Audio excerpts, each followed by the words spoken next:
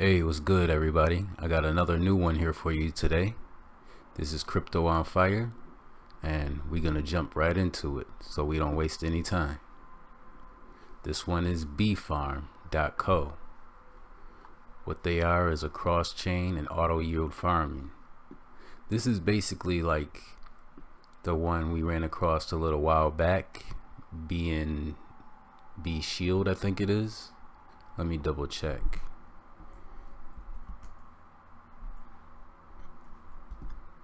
No, I think it's BUSD Shield.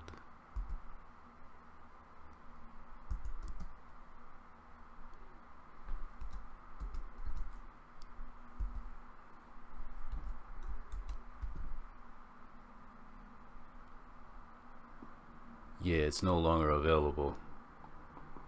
But there was a similar version to this, and my reason for trying to bring that up is because off of this they have a 8-day lockup period. That one had a 7-day and a 14-day and a 30-day. Basically, the issue with these is that you can get in early, and this is just starting today. You're gonna make 40% off of anything that you put in. So your initial investment, I put $100 in here, at the end of the 8-day period I'll have $140 altogether, because whatever I put in stays locked up and I can't withdraw. I can only withdraw the percentage that I gained from it. So $100 is going to turn into $140 at the end of the 8 days. It's going to turn into $188, and it's going to turn into basically $240. But I would never put it in for 25 days or 16 days. This is only for you guys that want to risk this and put it in for the 8 days to make 40% off of it, whatever amount you get, and make sure you're on it like that, because the last one, it jammed up because of the fact that it had so many people get into it at once that the first 7-day to 8-day percentage payout was too great for the company to maintain, because in order for the people to cash out, you need new investors to come in.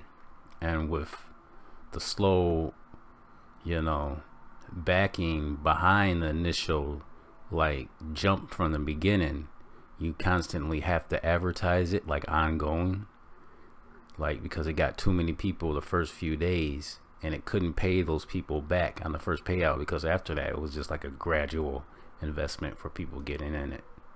So it had to sustain. But this has both BUSD and BNB in it. You can invest either one. If you go down to their contract, BNB contract code, everything looks close to what it says on the website. There's a nice amount in there, 192 BNB. It's the overall value. Same thing with the BUSD contract.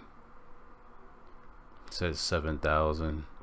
You go back over here to BUSD. It says 9,000.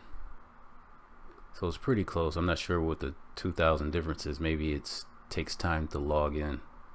But yeah, you can, different places that you can buy BNB, and this one is definitely high risk. If you get in this, I would only go for the 8-day lockup period. Only put in what you can afford to lose. This is not financial advice, and this is just another new one from me to you. It's bfarm. Do your own diligence and check this one out. Peace.